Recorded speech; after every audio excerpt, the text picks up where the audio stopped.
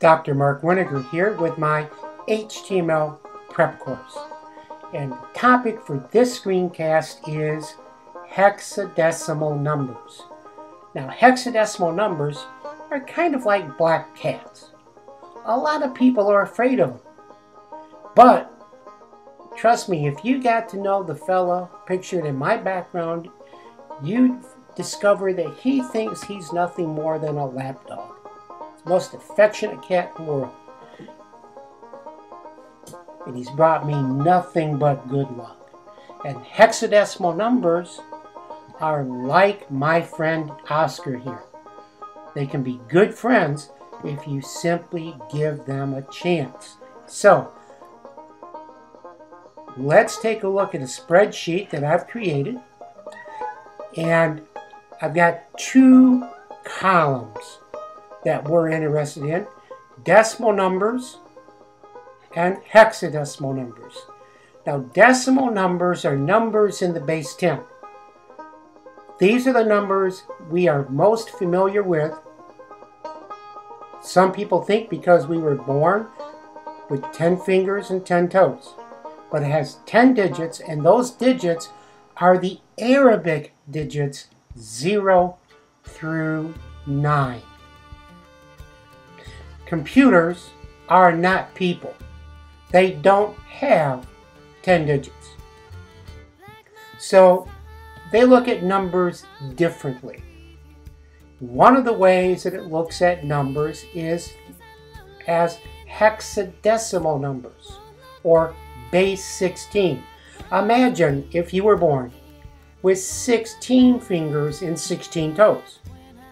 You would count in base 16. Now, that's just what the computer does. We begin representing these base 16 numbers using the same 10 Arabic digits 0 through 9. But as we move down, things change. 10,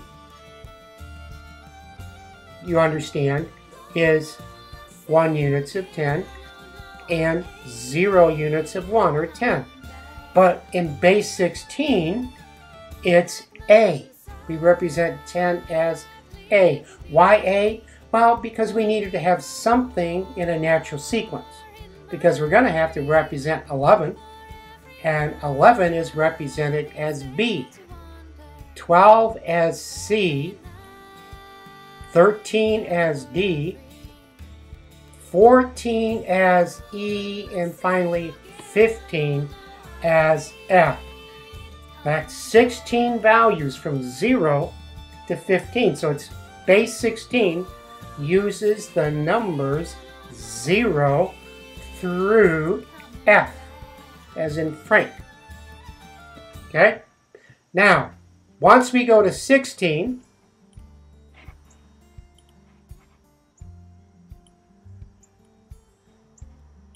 it now becomes 1, 0. It looks like 10, and we might express it as 10 in base 16. But it's not 10 that you and I are most familiar with. It's 1 unit of 16 and 0 units of 1. Now, why do you need to know this? Well, because very soon we are going to be talking about colors in much more detail.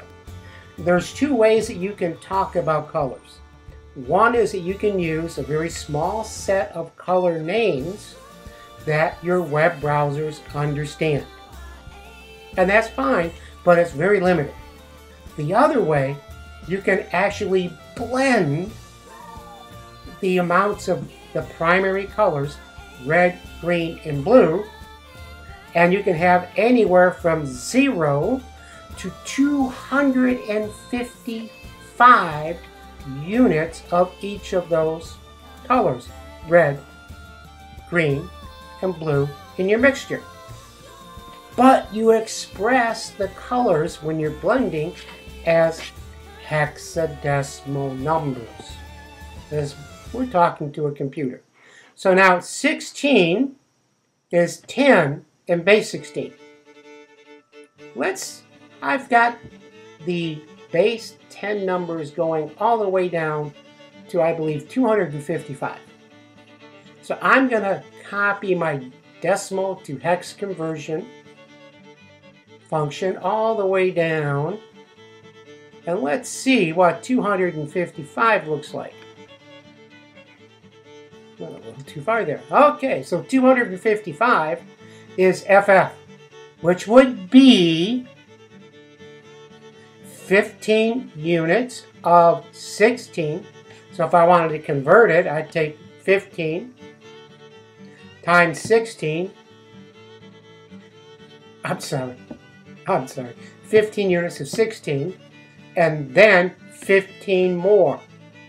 Add them together, and it comes out to be, in base 10, the number 255. You don't need to do the conversion to work with colors.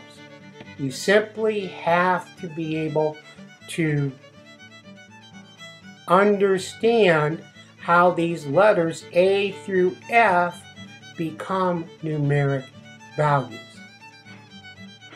So that's all we're going to cover on hexadecimal numbers. Let me know in class if you have any questions.